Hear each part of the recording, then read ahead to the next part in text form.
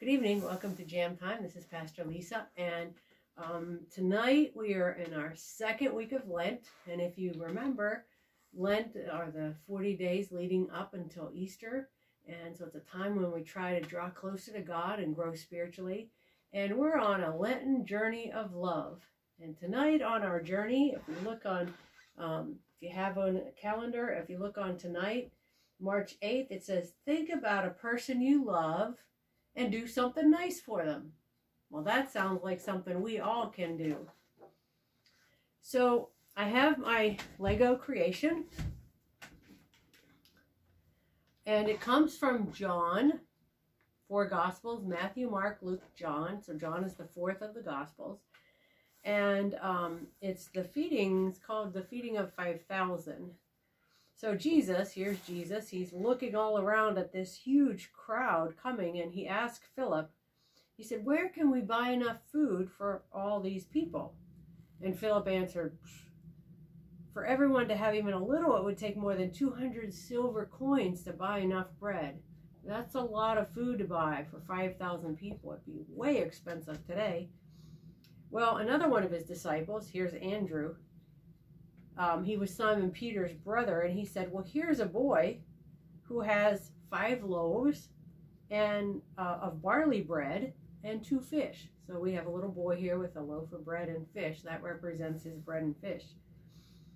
So he said, but, you know, there's certainly not going to be enough to feed all of these people. I mean, each one would get a little crumb of the bread, and I don't know about the fish.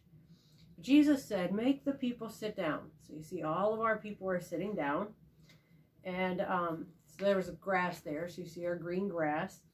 So all the people sat down, about 5,000 men. So we also know there are women and children, so over 5,000. So Jesus took the bread. I'm going to say Jesus, and he, whoops, the bread's flying away. He took the bread and gave thanks to God and distributed it to all the people who were sitting there. And then he did the same thing with the fish, and they all had as much as they wanted. So Jesus' disciples looked around and saw all the people. You can imagine trying to decide how to feed 5,000 plus people. Andrew brought a little boy to Jesus, and he had 5 loaves of bread, 2 fish. I mean, how many people do you really think that could feed? Certainly not 5,000. But Jesus told them all to sit down, and he prayed. He took the bread, he took the fish, and he prayed over it. And everybody had enough to eat. It all started with a little boy being nice. Nice enough to share his food with others. I mean, think about all the good things that can happen if we start with one act of being nice. And that's what our Lenten Journey of Love leads us to do this week, is to find somebody, maybe somebody we love, and you know what, maybe even somebody we don't know or maybe don't even really care for, and be nice to them. So here's our science experiment. It's called the experiment, the science of being nice. So this young lady is walking by the mailbox and decides that she'll be nice and take the mail into this lady in here. So then this lady thought, wow, what a nice thing that she did for me.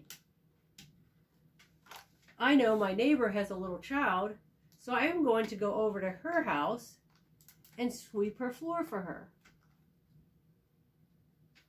So she sweeps the neighbor's floor. Well, then the neighbor said, you know what, there's some children playing outside. So I'm going to, whoops, pizza doesn't want to come out. I'm going to take a pizza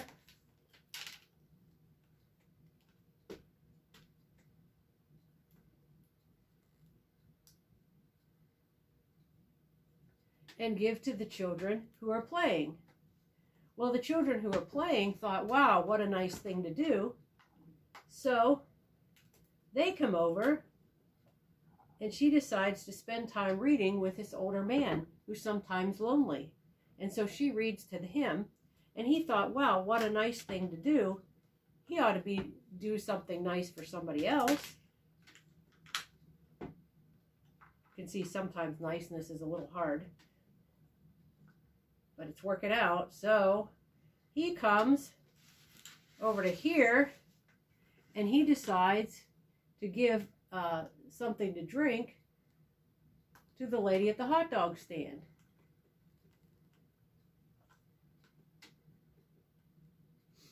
And she then decides to be nice in return and gives him a hot dog,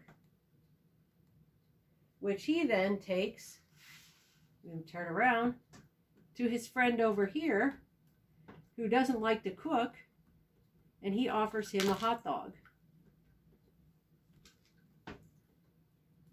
So his friend here has a hot dog, and he decides, you know what, he has a saxophone that he can't play anymore. He just can't quite get enough breath to play it.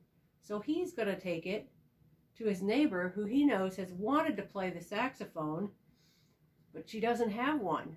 She learned it in high school, but she doesn't have her own and can't afford one.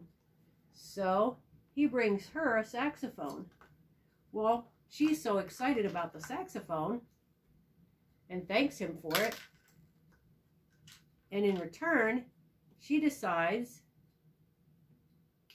to take a lamp for light to the man who doesn't have a home around the corner. He thanks her for the light and being so nice, and he has an extra apple, and he takes that apple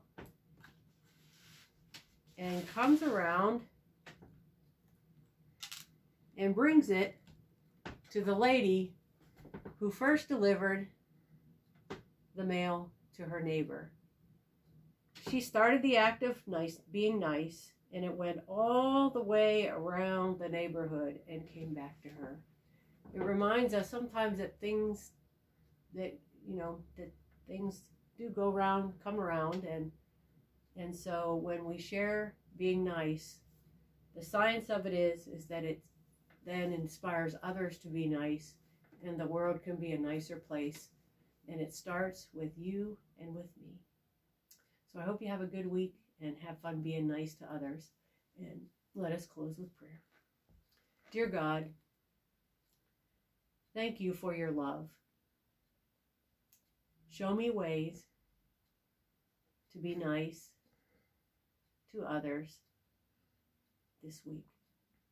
Amen. Thanks. Have a good night.